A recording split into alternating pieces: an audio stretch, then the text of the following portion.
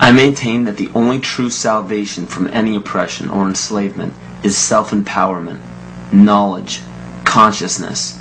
This is true rebellion. Don't get caught up in the 87% of people who follow the leader. People who think that they are rebels because they denounce authority simply because it's the latest fashion. Don't march the streets claiming that you are the enlightened one because you read a book or saw a film that gave you a glimpse into an uncommon knowledge.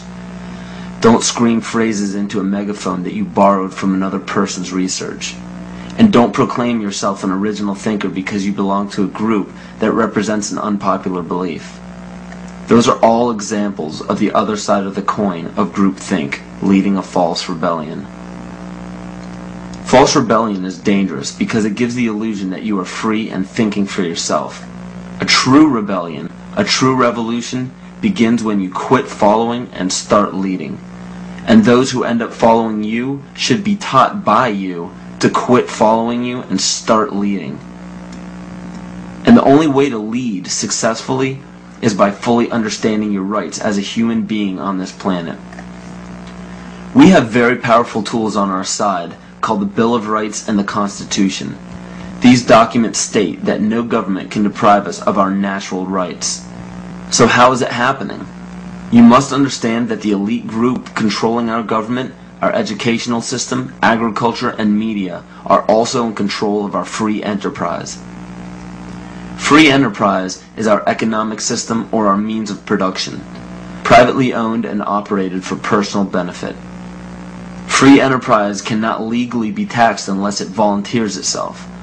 The reason why income tax seems inescapable is because most every job on the planet requires you to sign a number of documents with fancy wording stating that you are agreeing to be a representative of a corporation or entity. What all of this means is simply that when you sign working papers, which are required by pretty much every employer that you apply to, you are waiving your rights as a natural person protected under the Constitution and agreeing to represent an artificial person that is not protected under the Constitution. It's difficult to avoid because if you do not sign the document waiving your rights, you won't get the job. So why does every employer voluntarily pay taxes, which leads to the requirement of those documents? Because without doing so, the business loses all state and federal benefits provided to private or commercial business. And furthermore, most people simply accept the mistruth that income tax is required by law without investigating it. When your name is presented on a document with the first letter of your first and last name capitalized, it represents capitis diminutia minima, which occurs when a man's family relations alone were changed. It's a minimal loss of rights. When your last name appears in capital letters, it represents capitis diminutia media, which occurs when a man loses his rights of citizenship but not his rights to liberty. This means you can be fined and penalized but not enslaved or imprisoned. But when your entire name is capitalized on any document, it represents capitis diminutia maxima, which states that a man's condition changes from freedom to bondage. All rights of citizenship and family rights are surrendered. This means you can be fined, imprisoned, and enslaved in any amount for any duration at the whim of the state's suggestion. But it is important to note that if you do not legally bind yourself to these documents stating that you waive your rights and represent a corporation, you do not have to attend any court. There are two kinds of law on the earth, as I've said. One is called civil law, which is the law of the land, and one is called maritime admiralty, which is called the law of water. The maritime admiralty is banking law.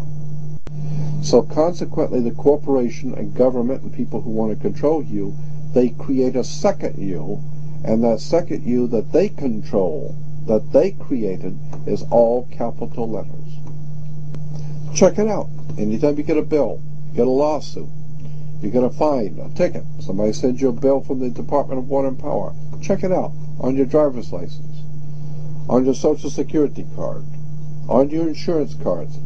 Anything having to do with business, your name will always be in all capital letters, because only all capital letters can be dealt with by banks and government. You need to wake up and find out how this stuff really works. Because once you understand that you don't need to submit yourself as an American to a British commercial venture called courts. You're an American. You don't need to go to court. You only go to court because you agreed to go to court. When they send you a subpoena to court or a summons to court, and they've sent you something, you look at it and say, hey, Jack, that's not me. That's in all capital letters. All capital letters is a corporation. Those who are charged under these maritime admiralty courts usually don't understand that they are voluntarily being fined and imprisoned. When a judge calls your name and asks if you are that name, those who say yes are verbally agreeing to represent the artificial person that the name represents. In doing so, you are voluntarily waiving your rights under the Constitution. Your absolute rights as natural persons are the right to life, security, and property. And all of these are very important. Remember that you can never be deprived of these simple rights unless you are willingly waiving them.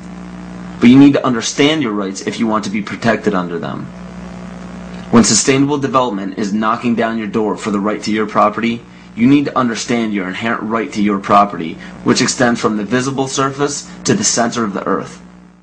But please note that these steps are simply the beginning.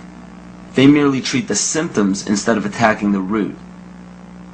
To understand fully how to protect yourself, you need to understand your origin.